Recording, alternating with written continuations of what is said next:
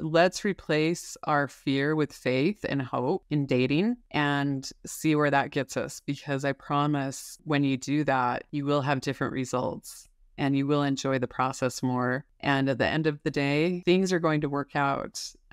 It's like President Hinckley, everything works out in the end. If it's not working out, it's not the end.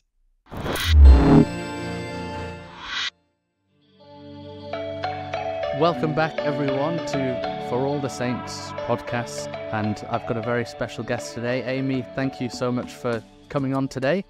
Sure. Great to be here. Thank you. And I have many, many questions. And I want to just get to know you and your work a bit more first. How long have you been a matchmaker? Is it a matchmaker that you officially are? Yes, how long I'm a professional matchmaker.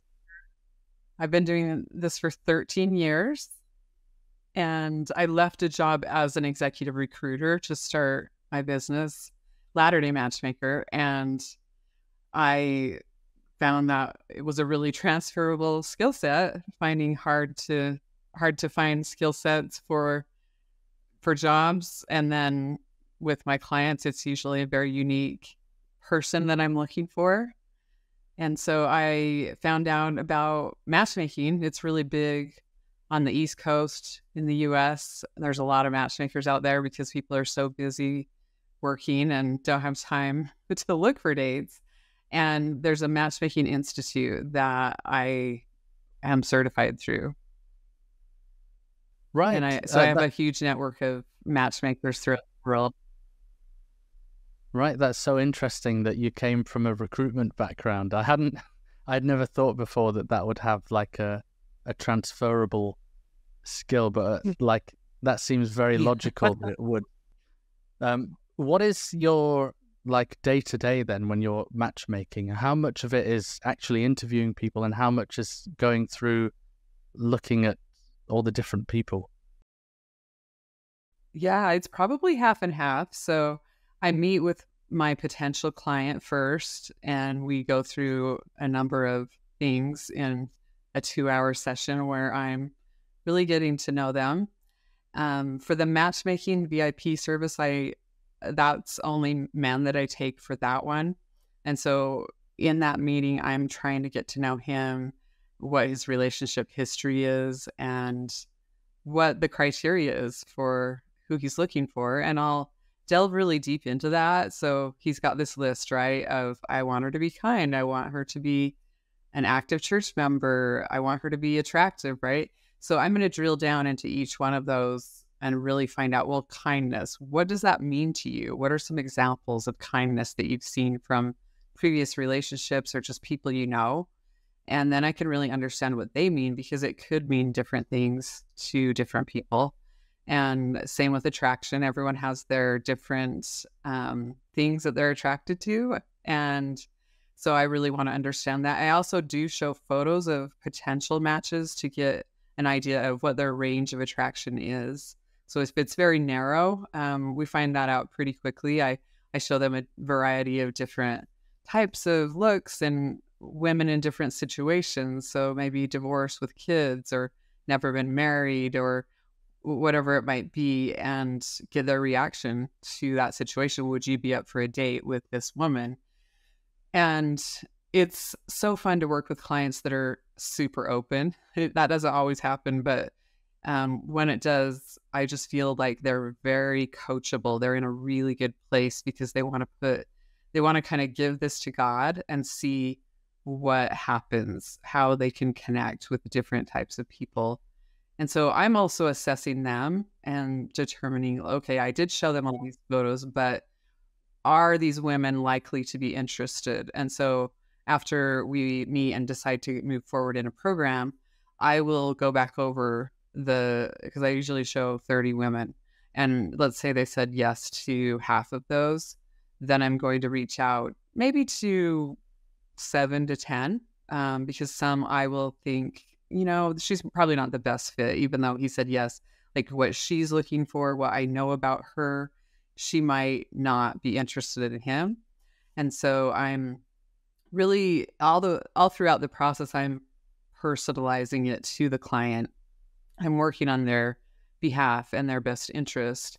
So then I reach out to the women that I want to interview and go through another assessment for them to see, like, who are you interested in meeting? How do you envision a future relationship? And so once I understand her, if it seems like a good match, I'll present my client to her with some photos and information. And if she's interested, then I go back to my client and say, she said, yes, let's plan a date. And I arrange all those details. I do have a lot of clients who fly into Utah for dates throughout the US. I have done some online where we do Zoom dates as well. And so that, I think, post COVID has worked really well. And there's a lot of Zoom dating tips that I give on how to be successful there. And ultimately, I need to know if these people are willing to relocate. Like, if one is, but one isn't, then that could work. But if neither are, then I probably won't set them up. So you've started something, or you're working on a new project at the moment called matchmakingsaints.com. Oh, yes. Yes. What is the difference between what you have been doing and this new project?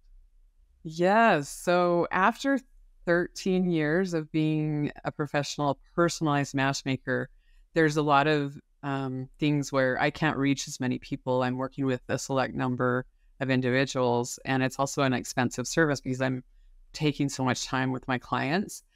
And so I came up with this new idea that would help more people get matched. And so on Matchmaking Saints, there's quite a few differences between just your typical online dating site or app. One of them being it is powered by a real life matchmaker. And I'm not aware of any other website that has that feature. In fact, most you can't even reach anyone, even for a technical issue. And so people will send in questions about dating, and I'll respond. And I also am always on the lookout. We do verify everyone that signs up through a government issued ID and a selfie in it. It is through Stripe. And so Stripe will verify and say, yes, the two facial structures, they match. So that's one thing we're able to really eliminate, the scammers and the catfishers that you see on other websites. Another thing, though, that was sort of the vision in why I created this site is you can create an account for yourself, and we have a lot of people doing that. So they're essentially their own matchmaker with tips from a matchmaker. But you can also create an account for your loved one. So let's say you're married and you have a brother, sister, cousin, friend that's single, and they maybe are discouraged with dating. Maybe they've never felt comfortable putting themselves out there, or maybe they have and it hasn't worked. But regardless, you are offering to be their matchmaker, and you create the account for them and run it. And of course, you would get their permission, and it would send them an identification verification link. So everything's on the up and up. And so the account would say, let's say her name's Sarah. Sarah's your sister. And it would say, Sarah managed by Ben. So when you send messages to guys, you're saying, hey, I'm Sarah's brother, and I'd love to talk to you about her and see if you guys might want to go on a date. And this is something they do in other countries where matchmaking is so big in Asia and India, and the whole family's kind of involved.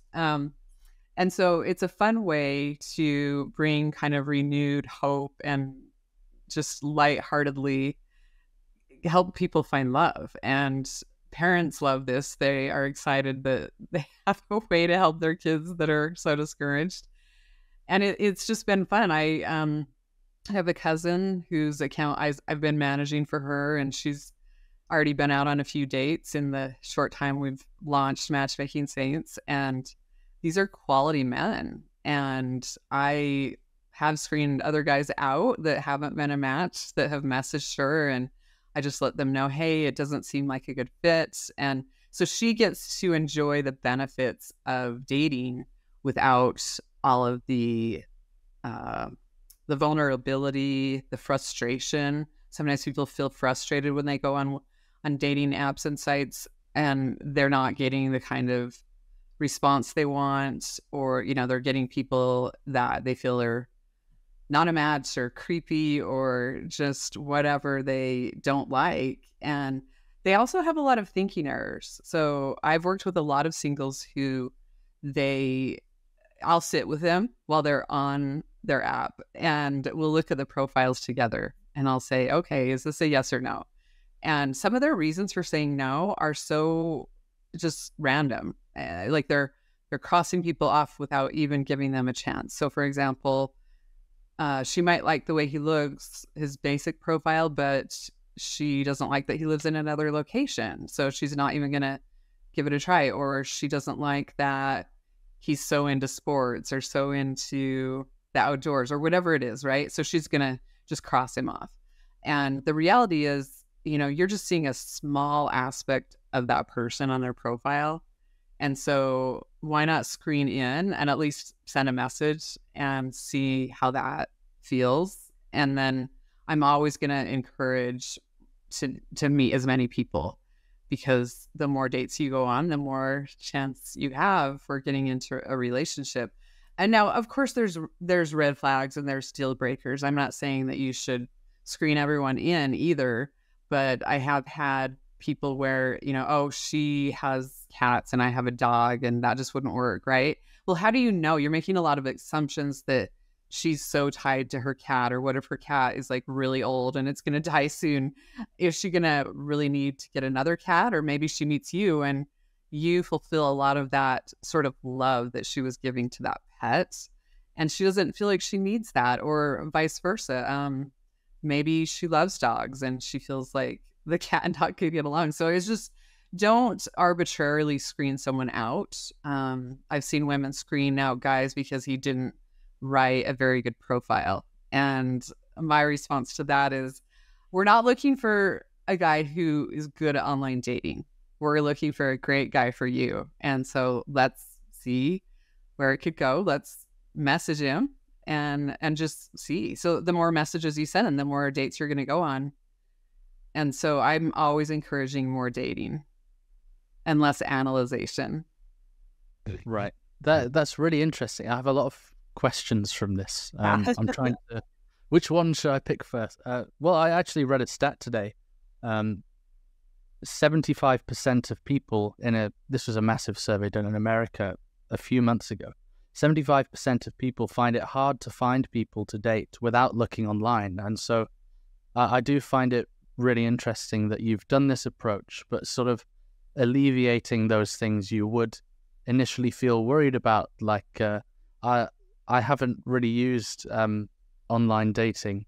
I'm married, so I'm coming at this more out of curiosity, and with lots of people who will be watching who will real time apply these things. But yeah, I can imagine there are worries about safety, worries about different things. But when people are matching with people, is there what are the best ways and tips for how you approach that once you make a match? Or are there some common errors? Oh, so once they start communicating, you mean, or once they...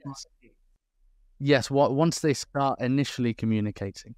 Yes, I use something called the CARE formula. So when you're reaching out and sending a message, it would be a really good idea to give them a compliment. So that's the C.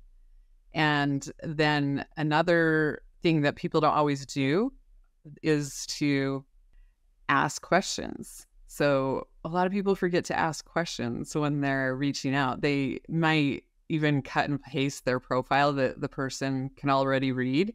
And they're kind of just saying, here's like a huge paragraph about me, and let me know if you're up for a date type of thing, where it would be much better, especially with men. Women often feel like men don't ask enough questions.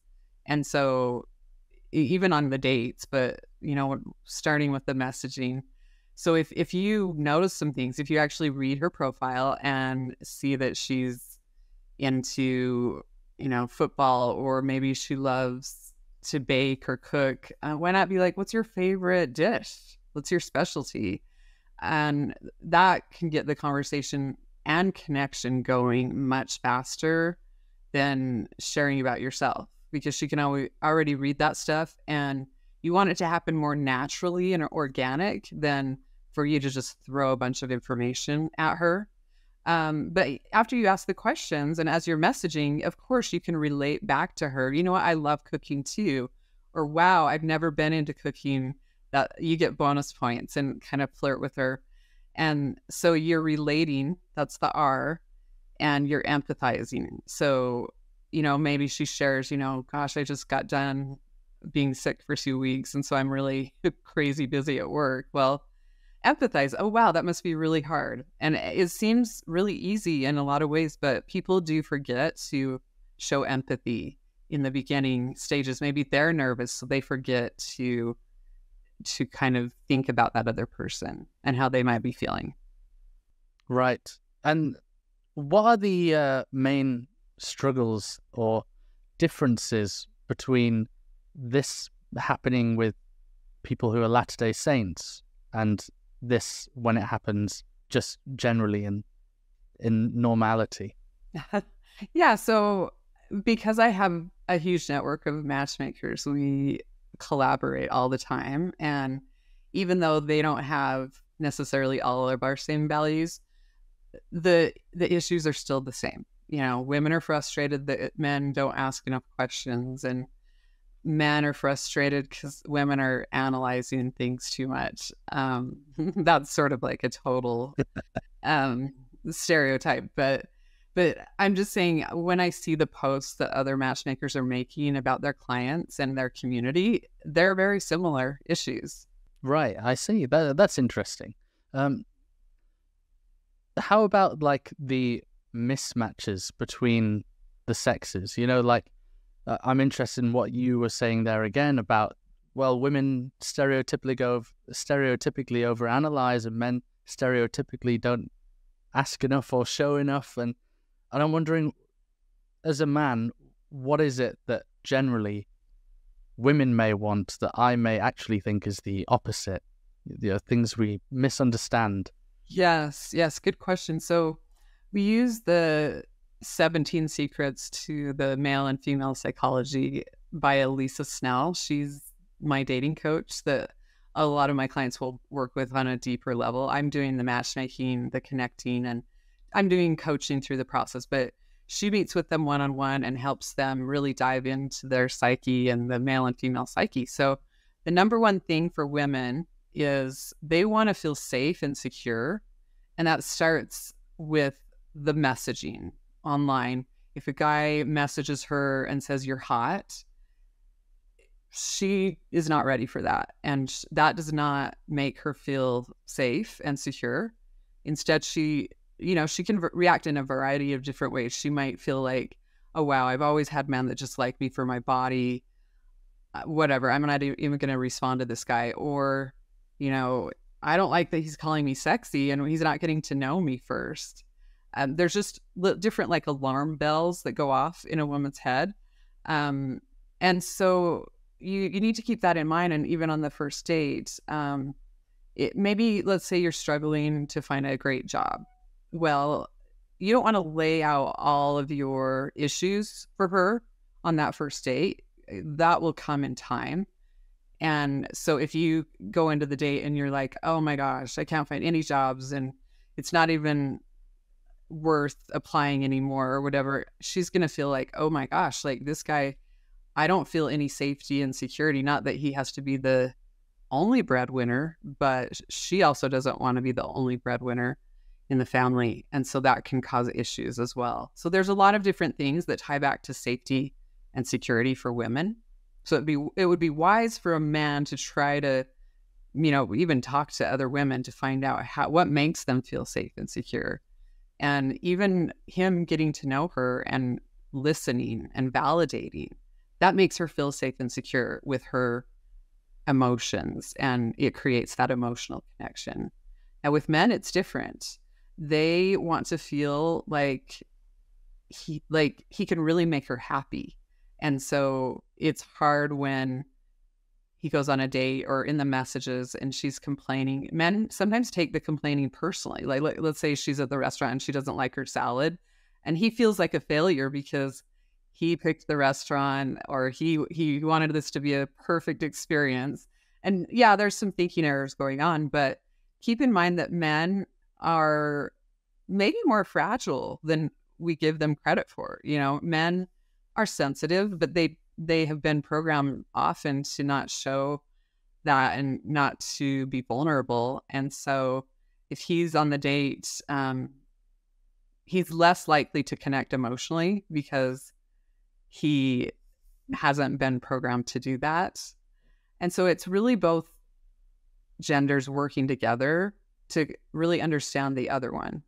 And there's a lot of things we could get into, like attachment styles, but women tend to be more, if they like the guy, they might be a little more anxious and almost pursuing it too much instead of matching his efforts. And so it's important to be able to read those cues and understand, well, he usually responds back, you know, within a couple hours when we message. So I don't want to respond back right away. And that might make him feel pressure, like I'm too into this. We haven't even met yet. But vice versa, you don't want to play a game and be like, I'm not going to respond for 2 days and I'm playing hard to get, because men like instant validation. They don't want to wait. They'll move on to someone else if you're playing too hard to get. That was that game is frustrating. I remember when I was dating my current wife now, and I would try to play it cool and be like, okay, I'm gonna. She's messaged back. I'm gonna wait for a bit, just not look too keen. But then when she didn't reply straight away, I was like, oh, she's gone off me or something. So those you get it. And there's attraction factors that both men and women have. For women, confidence in a guy is really high on the list, almost more than physical looks. So if you can play your cards right and be confident, even if you don't fully feel confident, but think of ways that you can phrase things. Like maybe she didn't respond for a few days and she's like, oh, I'm sorry, it took me a while. And she's like, so you could say, hey, no worries, you're worth the wait, right? And so maybe inside you're feeling a little frustrated, but you're spinning it to say something more confident. And her seeing that is going to make her more interested. She feels safer now that she isn't having to play a game as much, and she can be forthright, and that you're going to respond and work on taking it well. I mean, she doesn't know how you feel for sure, but just that confidence language is really helpful. Right. Considering these mismatches and what men really want, what women really want, and all of that, what to you is the ideal first date that you would recommend? Well, I do think activity dates are ideal. They're not always convenient or possible. But if you can find something maybe that has, like in the US, we have Topgolf, and that's where you can go to this kind of cool driving range situation and they bring you food. And so you're eating too, but you're not sitting across from each other with all this pressure of you have to always know what to say at the right time.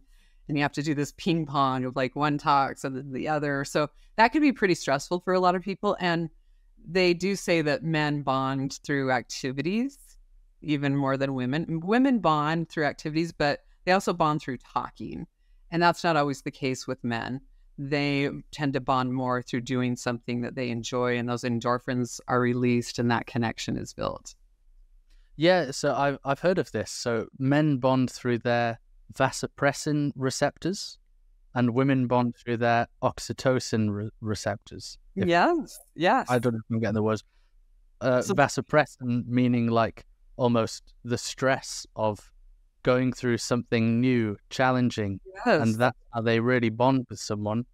and the oxytocin is more like quality time, feeling valued because of the nature of the conversation, or that. And so I guess when you merge those two together, that must be a really strong bond. I'm guessing. I heard that from another therapist, I think. I'm a therapist or someone. Yeah, and I've seen this happen where maybe they aren't necessarily on paper initially as excited about this woman or this guy. They do this and they go on the date and it's bonding and they feel great. So they want another date.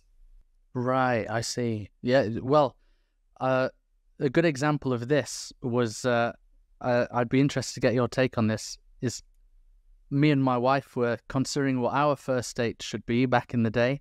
And we decided to go to the Houses of Parliament in the UK. Oh, wow. Which we laugh at now. But you both like it. That's great. Well, the first time I asked her about something, I messaged her and said, I see you're interested in politics. And cause she had posted something years ago about politics. I thought, well, that's something at least. And then, I don't know, we ended up going to Parliament together. But it was great because I learned a bunch of new stuff about Parliament and we had a good talk in London. So that was, I suppose, that was us. And that created what must have been a decent bond. But yeah, that's great. See, you get this process. I often joke that I've got a good success rate with women because my only real relationship has been with my current wife. You've got 100%. So we got married through it. But considering the Latter-day Saint view to dating, what would be your tips on what's the right way to date with the intention of marrying, which we know that most Latter-day Saints sort of have? They go into it with a different viewpoint almost of, I'm kind of looking for an eternal marriage. Yeah. Mm-hmm. Yeah. So I think it's smart to operate under the assumption that most people are looking for marriage. And whether they come right out and say that on their profile or they're playing it cool and just acting like they're chilling out and just want to meet people, at the end of the day, when I talk to singles, it is very rare that I hear them say they don't want to be married. But how they're approaching it varies a lot. And when my clients are meeting with our dating coach, Elisa, she's taking them through the 5 stages of dating. And so in stage 0, that's when you're looking for dates. And then when you're on a date, you should have the goals be focused on where you're at in the dating process. So people tend to think too far ahead, the 5th stage being engaged and marriage. And so on the first date, often they're thinking, gosh, could I marry this person? I don't know. I mean, I don't know if I like blonde hair or, silly things, but I'm not sure that I like that gap in his teeth, whatever it is, or vice versa. I don't know if she wants to get married because she has this great career and it doesn't even seem like she has room for anyone in her life. I don't even know if she wants kids, right? So I would highly recommend not going there, to stay in the moment, to focus on having an enjoyable, fun date and making the other person feel great by asking them questions, acknowledging them, validating them. And if, let's say that you really think you're not going to be interested in them and you're on this date, well, it's a great opportunity to practice your relationship skills. And because I actually do something with my clients called feedback dating. And so they go on a date with one of my professional feedback daters, and they know it's a feedback date, but they're supposed to act like they would on a date with someone they're really excited about. And so a lot of times the pushback I get about acting interested and excited on a first date is, well, I don't want to lead them on. And it's not leading them on. It's having an enjoyable time. And then it's either a yes or no to go on another date. Sometimes people are a maybe, but if they are a maybe, I would encourage them to turn that to a yes and go on a second date. It can't hurt. And especially if you don't have anyone or very many people in your dating pool, because at first you're going to be just going out casually with different people. And if you don't even have anyone else, then why not go on a second date? And so on the second date, progressing further, we recommend that you don't become exclusive for 6 weeks at least, because you might think it's a home run on that first date and maybe have the define the relationship talk right away. But the reality is you don't know that person. You haven't seen their quirks. You haven't seen them upset. You haven't seen how they treat their family or whatever it is. And you really need to slow down. It's all those endorphins that are being released that are clouding your logic. And so we recommend, date for 6 weeks, but still go out with other people, but be clear about that. And you don't have to make a big deal out of it, but you can say things like, hey, I really enjoyed getting to know you and I really want to continue that. And my approach to dating is to keep seeing other people until I'm exclusive. But if and when that we get to that point, I'd love to have that conversation. But for now, we'll just focus on having fun. And so people, they get way too serious. Sometimes people go on the first date and they want to bare their soul, share all their weaknesses, just get it out of the way, because if they can't accept me for who I am, then what's the point? Well, that's not really a fair thing to do, because you don't have any kind of a emotional connection yet. And so there's no reason for you to stay, because you don't feel safe in that relationship if they're, sharing all of their deep, dark secrets. Maybe you've repented of all these things. And let's say they ask about your divorce and it was a really ugly divorce, whether you felt like it was your fault or your spouse's. You don't really want to go into that whole story with them. It's okay to share kind of an overview, like, we had a lot of challenges and I gave it a good go. And at the end of the day, I had to move on. But that's a story for another day when we know each other better. And so if someone's trying to ask those questions, you can always assertively and gently redirect the conversation and say, hey, I'd love to share it with you. I don't have anything to hide, but I'd rather do that when we know each other better. And most people will respond to that. If they don't, if they get upset or pressure you, that's a good sign that they don't have empathy, and that definitely there's a red flag there. So my overall advice in response to your question is that you need to stay in the stage that you're in and not try to jump into the later stages of dating where you're exclusive, you're problem solving, and you're engaged. Right. And going to before getting to this stage even, how does one spiritually prepare themselves for finding the one they could potentially marry? I love that. So most people make some kind of a wish list of who they want to be with, right? Whether it's a top 10 or just like a journal entry. Well, the next step would be to ask yourself, am I those things? Am I kind? Am I attractive? Like reasonably attractive? Do I take good care of myself? And what changes do I need to make if I feel like there's a gap there? And so get feedback even from other people that you trust and who care about you. And they would be more than happy usually to share their insights. But you really need to understand where the gaps are and take that to God. Ask him to show you where the gaps are, especially if you're in a situation where you feel like what I am doing is not working. Something needs to change. So give it to God. Ask him to help you, but then he still expects you to do your part. So if you're saying, I hear this a lot, I don't want to do online dating. I don't want to go to singles events because I feel like my social anxiety or whatever. And I don't want to date anyone in my ward. I mean, the list goes on, that what they don't want to do. Well, what if you were a missionary and you said, I don't want to do tracting because I hate just knocking on a random person's door. And I just feel too fearful to do that. And I don't really like member referrals because, the members, it's really hard to get them. I mean, the members just don't give very many referrals. So it seems like a waste of time. And I don't like street contacting because, I'm just like totally exposed. I don't want to just walk up to someone. Usually they say no. So you're sitting in your apartment and you're praying for these baptisms that you set as a goal that month. Well, do you think that the Heavenly Father is going to bless you with that? That's a good way of putting it. I've never thought of it like that before. You do have to get out of your comfort zone a bit. Yeah. Yeah, that makes sense. That makes sense.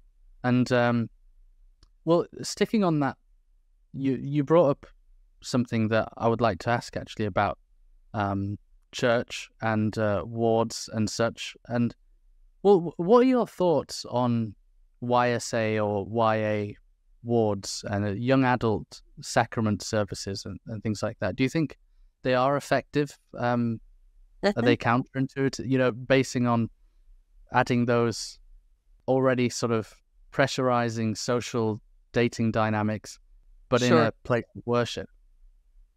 Yeah, I think it's that debate. I mean, there's both sides, and it's a very heated argument either way. But I don't think any of us can deny that people meet in those wards, the YSA ward. I think the challenge comes when they graduate from the YSA age range and ward, because at that point, statistically speaking, there are fewer options at 31 plus, or, some places do have the mid-single ward, 31 to 45. But then you graduate from that one and there's not another ward. So it's very hard to meet people.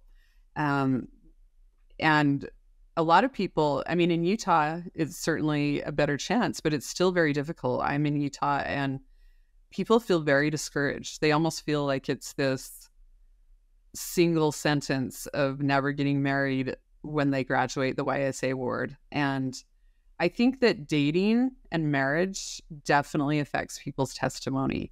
And so in order to get through it, it's very important to be prayerful and in tune with the Lord, because otherwise you can let the adversary just wreak havoc on your psyche about, maybe there's a reason you're not married. You're such a loser. You should have, done more when you were younger, or you're just not attractive enough. I mean, there's all these messages. And so we need to identify what those messages are and what our fears are. And once we identify what our fears are, and then we can counteract those fears and really dig deep on, well, is that really true? Is it true that I'm not attractive at all and that no one would find me attractive? Well, I think that that's definitely not true, because there's a match for everyone. And it just brings people's testimony down, because they start to connect dots back to God that shouldn't be there. They're saying, well, if God loved me, I'd be married by now. Or, I feel like I've been let down by the church because I haven't met anyone, so I'm just not going to go. And that's a downward spiral that is very depressing to go down. Yeah, I do definitely think that there's, when you see people graduate, as you say, from these wards, I'm sure it would be discouraging. And you've given some great fundamental, like, spiritual things there, but what advice would you give to those people practically on next steps for finding people? I know, I found a stat today as well. I've been on my stats. I love stats. That well, we said the one before about 75% find it hard to find people to date without looking online already. And then also 69% of people are content with being single. And I think we're seeing that increasingly more today. So I don't know, what would you say in advice-wise to those people who are graduating and may just become despondent or lose hope? Yeah. Well, first of all, I'd just like to say that I have a lot of empathy for these people. So I got married at 42. I was married for a short time in my 20s, and it lasted not very long at all. But then I spent 12 years in the single scene. I graduated from the YSA ward. I was a mid-single, and we do have a singles ward that I went to. And it was during that time that I started my business when I was 37. And I was, exploring what I could do that would be more fulfilling. And I think that I felt very guided to do this. as sort of a calling in life. And it was through doing this that I eventually did meet my husband, through doing matchmaking.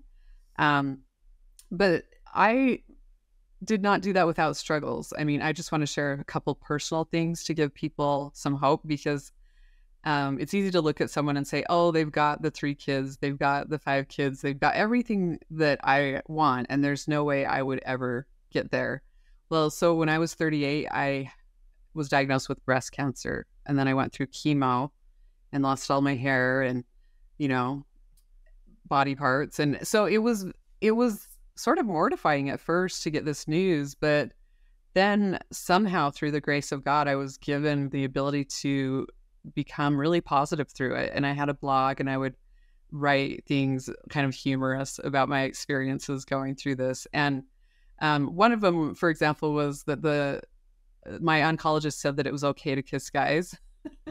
And at first I thought, well, I'm never going to date during chemo. Well, I ended up dating almost more than I did when I wasn't going through chemo. I just felt like this support from people, and I felt like I was kind of exposed, but in a good way. And I had people reaching out to me and giving me well wishes. And I actually had parties like chemo kickoff party, or, done with cancer party. And that was really fun. And so I did date, and then I didn't find the one yet, but after a couple years, I had a guy that wanted to sign up as a matchmaking client, and then he decided to ask me out instead. And so he never became the client. He became my husband. And at that point in life, we got married at 42, and he'd already had 6 kids. But I hadn't had any kids, and I really wanted that. But going through chemo, it does mess with your fertility. And so I was very sad after we got married. I didn't think I'd be quite that sad, but we were able to meet with doctors, and through medical miracles, I have my 3 kiddos. And I had my twin boys at 44, and my daughter was born when I was 46. So I'm a much older mom, but I wouldn't trade it for anything. I got discouraged, but I never took my eye off of my goal, which was an eternal marriage and family. And it's like what the quote by Elder Holland, like, some blessings come late, some don't come until heaven, but for those who embrace the gospel of Jesus Christ, they do come. That's an incredible story. I really appreciate you sharing that. And I'm sure that will bring a lot of people listening hope as well. Not just in dating, but in other ways too, staying positive through trials as well. Well, and in response to your question, if I can just share a little more about what I did, my approach to dating, and that I taught my clients, is make a list of all the things you can do to find people to date. So don't just rely on one method. Create a diversified approach. So identify singles events that you can go to on a regular basis. Do online dating, and really make an effort. So set a time. Maybe it's an hour or 30 minutes a day. Or for me, I would spend 2 or 3 hours on every Sunday going through. And I was on all of the sites, partially because I was a matchmaker and I wanted to do market research, but also for myself. And so I would spend several hours reaching out, messaging guys. I wasn't afraid to do that, not just wait for them to message me. And I dated regularly, and it was something where I felt empowered as a woman to do things to help me find dates, instead of sitting home and feeling like no one wants me. I lost all my hair or whatever it is. But I can take control and do something about it. And of course, involving the Lord in that process. Let friends know that you're open to setups. And some people think, well, I'll seem desperate. Well, you can say it in a confident way. Maybe you're sending them a message, or you're talking to them, but saying, what, I've given this a lot of thought, and I really want to find someone. And so I'm putting myself out there. I feel like this is my year to find love, maybe a New Year's goal. And then ask them, if you know anyone who is a quality person that you think I would match with, please let me know. We can talk about them and see if I really feel that they would be. And then I'd love an introduction. Right. What's your view of social media in the process of dating and finding someone? I feel like there's it may make it harder in many ways. It may make it easier in many ways, but they seem to. I've heard on other podcasts about the sort of illusion of choice that it gives, and True. that Yeah.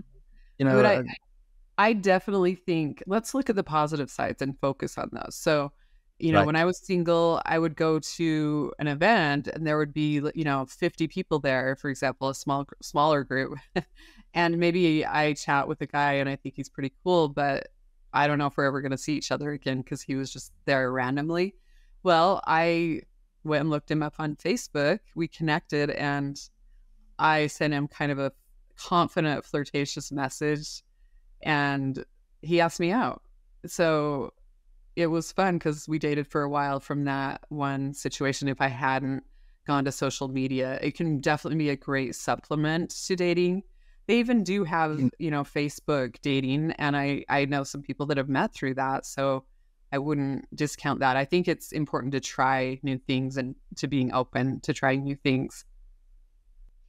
Yeah, I like the way you put it, a supplement, using it as a supplement. I think that's a really positive, good way of looking at it. And bringing up, forgive me for using another statistic, but 49% of people think or said in this survey that it's acceptable to stalk a date online before going out with them. I'd love to get your response to that. Yes, I would love to respond to that. So I don't allow my clients to stalk their dates. I don't give out last names or other identifying information to definitely avoid that because it can kill the process. And a lot of dates don't happen because they looked them up on social media. But on the flip side, if you already, like, let's say you met someone at your ward or you noticed someone from afar, I think it's great to reach out to them. And when we use the word stalk, I think it's like tongue in cheek, but there are people that come across as stalkers, and sometimes men don't respect that women want their privacy and don't necessarily want to be bombarded. But if you are going to reach out to a woman, make sure that you check yourself, that is this coming across in a creepy or non-creepy way? And so I think it's fine if a guy notices a girl and maybe she's a friend of a friend and he's just saw her tagged in a photo. Well, great. Why not reach out and say, hey, I just noticed you on my friend Ben's profile and you look like a great person. I wanted to reach out and just see if you're up for connecting. And you want to sort of, in that situation, you might have to start a little milder and a little slower because it's not an online dating site and you have to feel out what her comfort level is. So if she responds and says something like, yeah, let's chat, respect that and chat with her before going to ask her out. But I would say the flip side on a dating apps that you need to ask out sooner rather than later or make it known that you'd like to go on a date. So if you're a woman and you had a couple of exchanges back and forth, I think it's important that you say, you seem like a great guy. I would love to meet you. And if he doesn't respond and just wants a pen pal, then maybe you move on at that point. Right. I'll also add on a free tip to everyone from my own personal experience with social media. Is don't do what I did, which was after my first date with my current wife, I decided to do a post about it on Facebook and said I've had a great day with Olivia, and I tagged her and put a photo on, and I was rubbish at dating. I didn't really do it. Was she upset by that? She was like, oh. Like, I don't know that I want exposure. That was one date. What if you're tagging me and everyone else sees it, or word just gets around? Yeah, I was.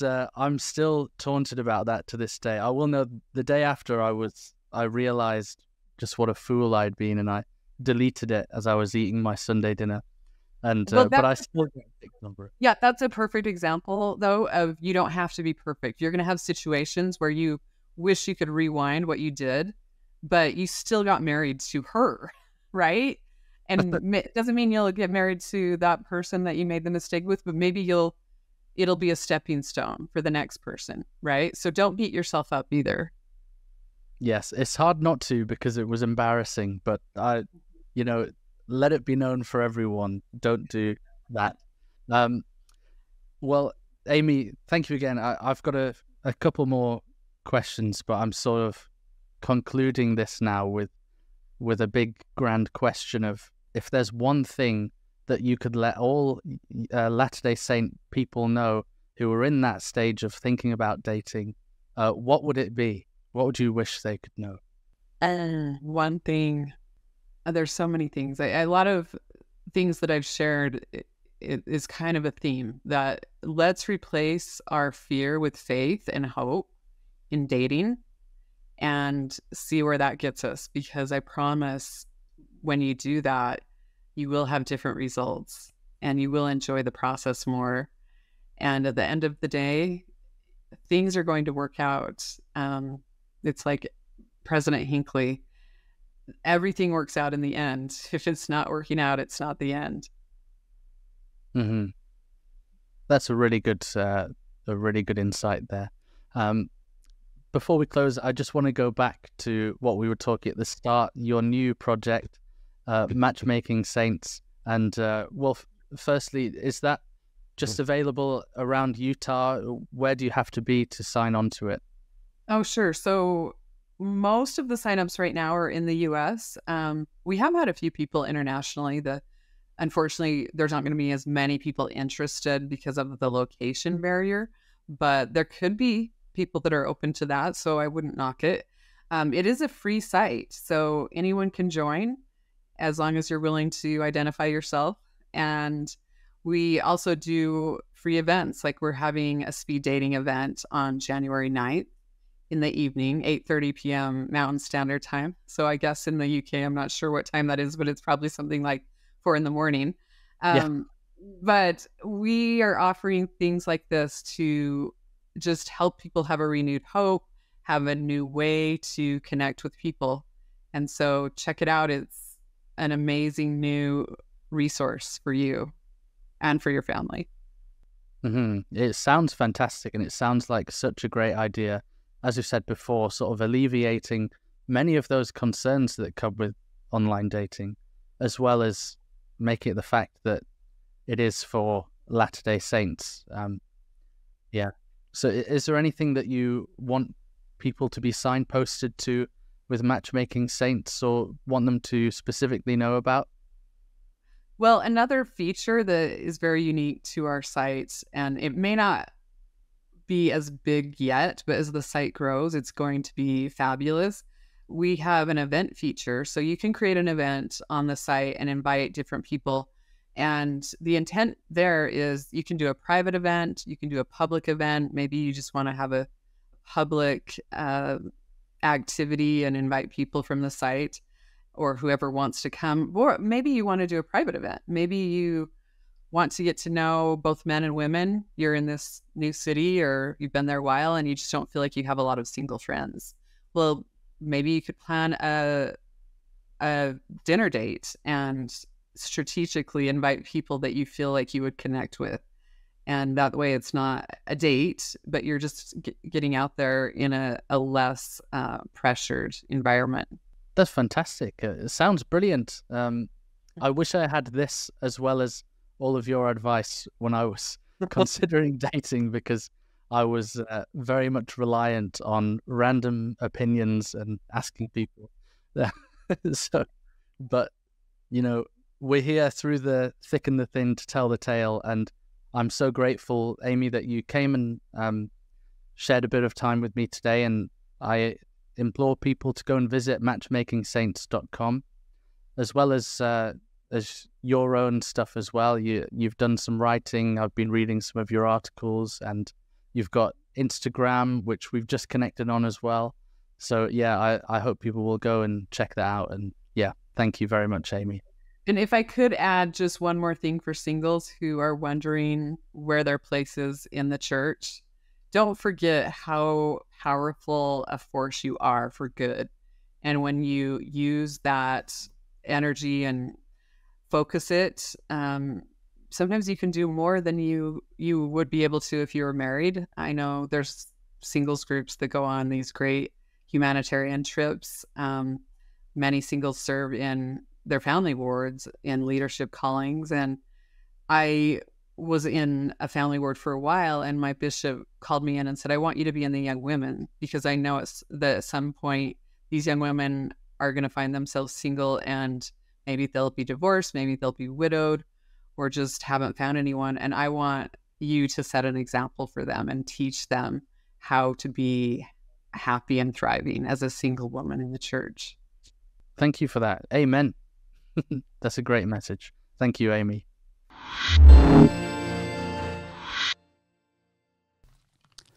Thanks for watching For All the Saints. This show needs your help to grow. Please like the video, comment your thoughts, subscribe to the channel, and share this with someone you think would enjoy it. Thank you.